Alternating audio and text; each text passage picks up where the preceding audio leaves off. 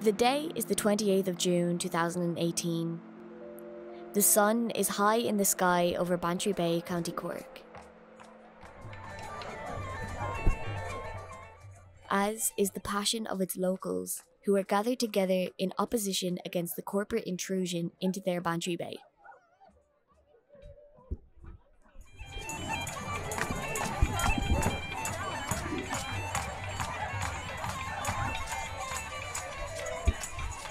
We are scared, we are terrified that this mechanical extraction, if it goes ahead, could kill our bay.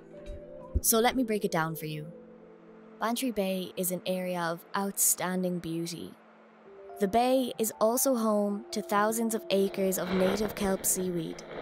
This kelp forest is a house and home to much sea life in the area. It is a nesting ground for many species and is where life begins for much marine life in the area. This is an opportunity for us to make a very clear statement that we cannot continue in the same direction that we have concerning our planet. Harvesting kelp that is not renewable, not sustainable, is simply a non-starter. Kelp seaweed has been harvested manually by local fishermen in the area for centuries. It is very much a part of Irish culture and our heritage. So what is the problem here, you may ask? In short, the issue lies with corporate mechanical harvesting. The locals who oppose this method of industrial seaweed harvesting argue that mechanical harvesting is invasive, unsustainable, and will inevitably lead to the annihilation of Bantry's ecosystem. Not to mention the death of a cultural occupation that has been maintained by fishermen in the area for generations.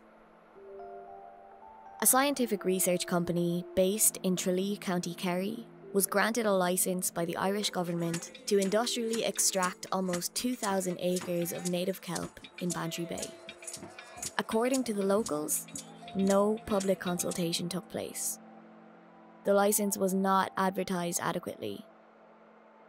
And the licence was issued with no requirement for an environmental impact assessment.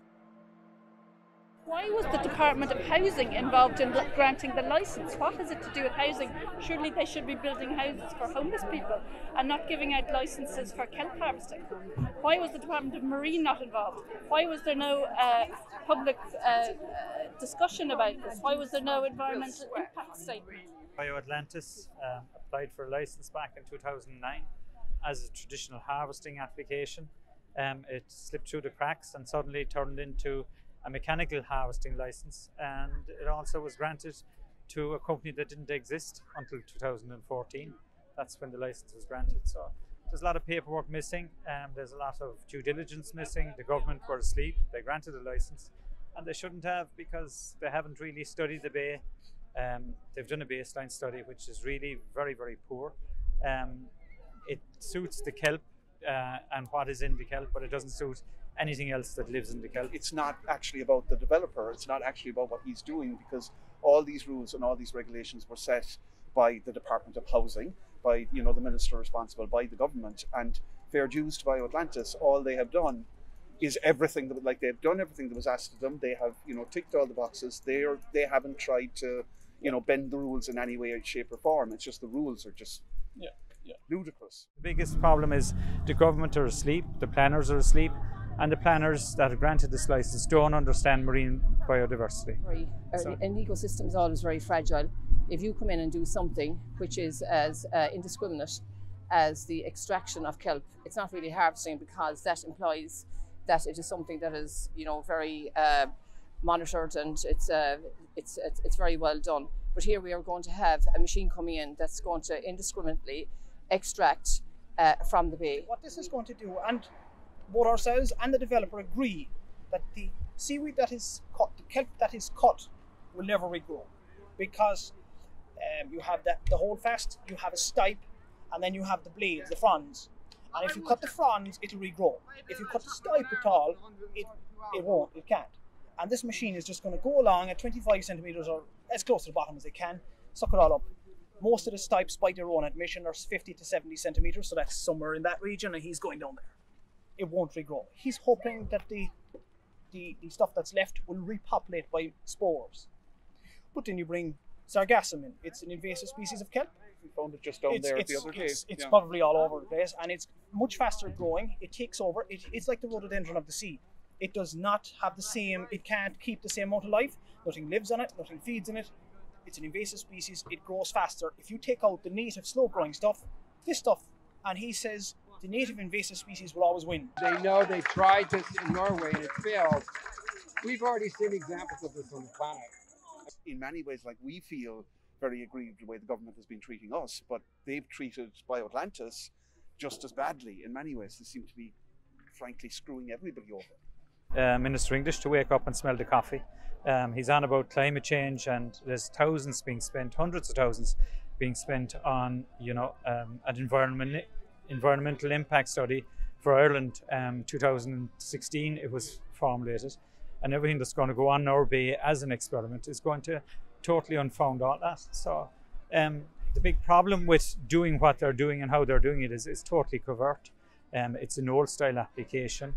The analysis of it hasn't really happened, and to state to us that there was, that the local people were involved in it.